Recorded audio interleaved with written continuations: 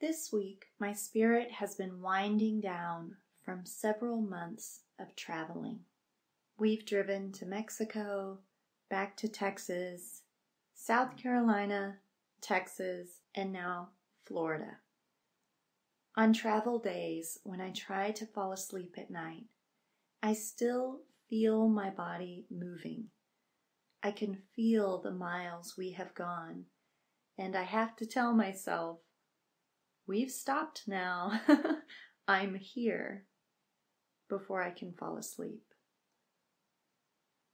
We'll be on the road again in a few weeks, but for now, it's sweet rest in one place for me, and my spirit is so grateful for it.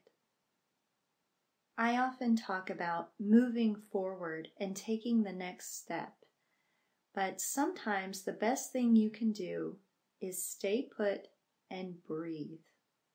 Even if you're not happy with a situation in your life, sometimes you can know that you will make a change, but you have to stop and rest first. You have to build up your energy.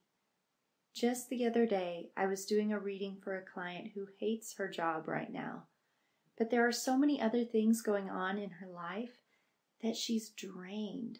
She's so tired. Her guides said not to jump right into finding another job. They told her to take time off or quit her job and then just rest. She needed time to recuperate and recharge before moving on to her next adventure. In your life, when it's time to move forward, you'll have the energy to move forward. You'll know the next step to take. But if your spirit is saying, rest, please rest, then take that time. You won't fall behind. You'll recharge and move forward with renewed enthusiasm.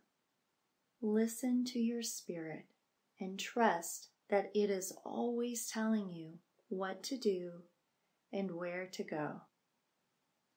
I'm Melanie the Medium, and I hope you've enjoyed this episode of True You TV. Whether your spirit is telling you to move forward or to take some time to rest, I hope you honor that message to bring more joy into your life today.